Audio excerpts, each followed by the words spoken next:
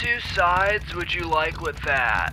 Well, I don't bloody think I can take two sides. I mean, if you agree one side is right, you're necessarily suggesting the other is wrong.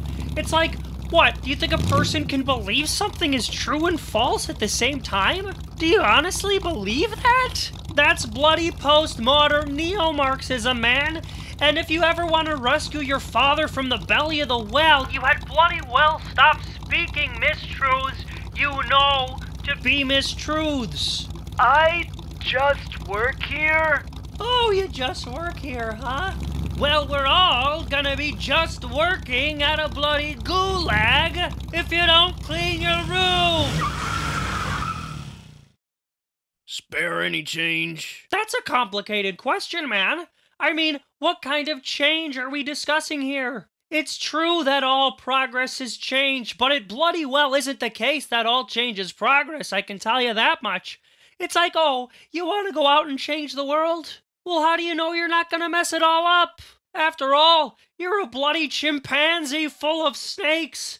Something approximating that. So how about before going out and trying to meddle with the entire society around you, you do a little introspective work and look at yourself before you end up with a dirty room and get us all sent off to the gulag?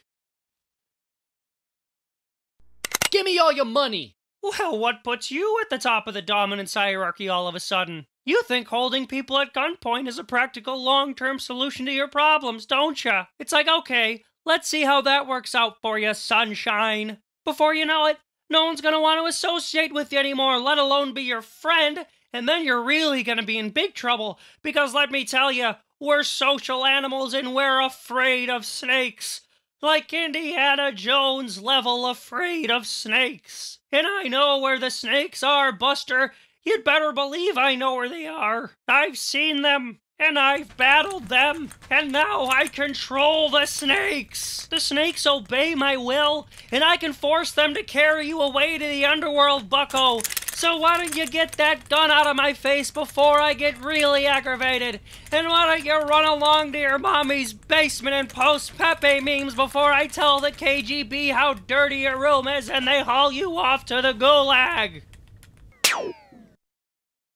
That's what I thought.